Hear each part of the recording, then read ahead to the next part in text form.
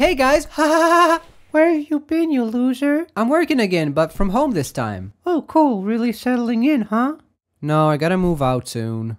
Oh, Yeah, it's gonna suck. just buy a home. Well, a mortgage is a mix of my biggest fears combined into one transaction I make with a bank.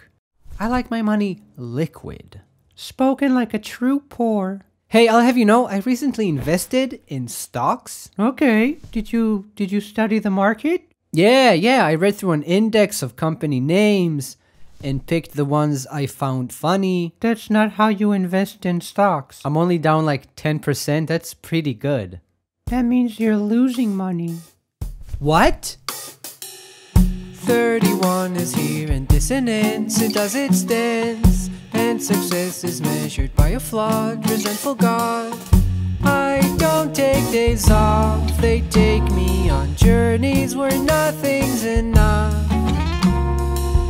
I got grabbed by the straw. Therapy's expensive, but the vast expense of pensiveness won't lead me anywhere. Life, it isn't cheap, and some ideals bend in defeat. It fits the figures on display. Look at it go. I was raised on hits of dopamine, and Lord, I need more, but I also need a living wage. It's hard to gauge how long I can indulge my failures, yet dodge achievements in charge of me getting here.